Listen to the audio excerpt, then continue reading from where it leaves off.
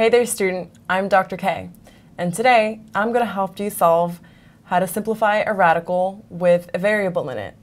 Now let's remember, a variable is anything like x, y, a, b, or even c. Pretty much a number that you don't know the value of and you have to figure out. So a radical with a variable in it would look like square root of x or square root of a.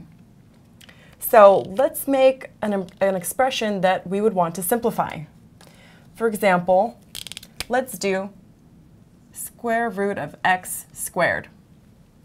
Now, we know that that's a very simple expression, and the square root of a squared number is just the number itself.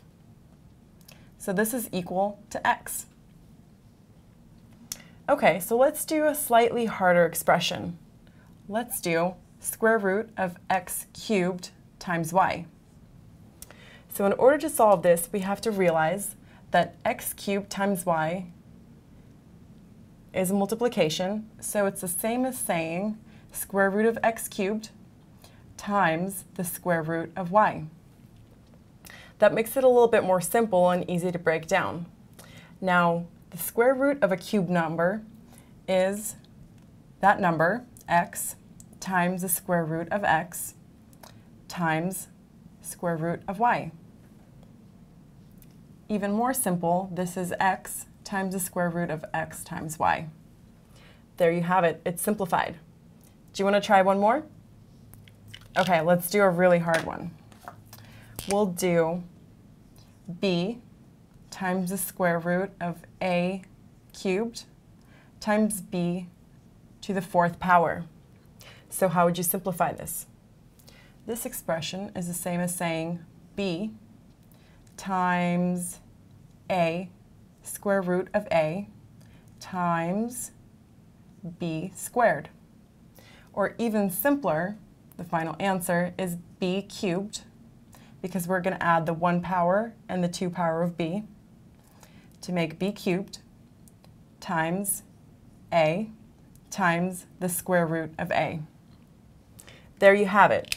So the main things to remember is that a radical with an exponent can be simplified, and taking the square root of a 2 power gives you the radical by itself. It's left as x to the 1 power.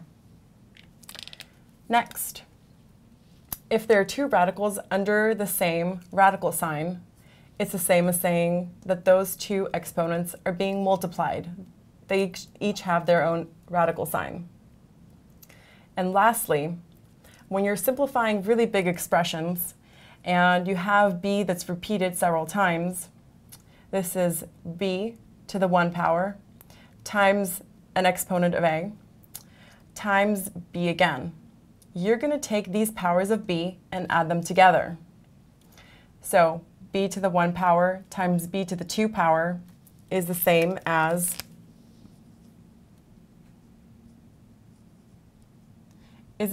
b to the 1 plus 2 power, or b cubed. So there you have it, a little refresher course on how to simplify radicals with variables in them. Thanks for watching. I'm Dr. K.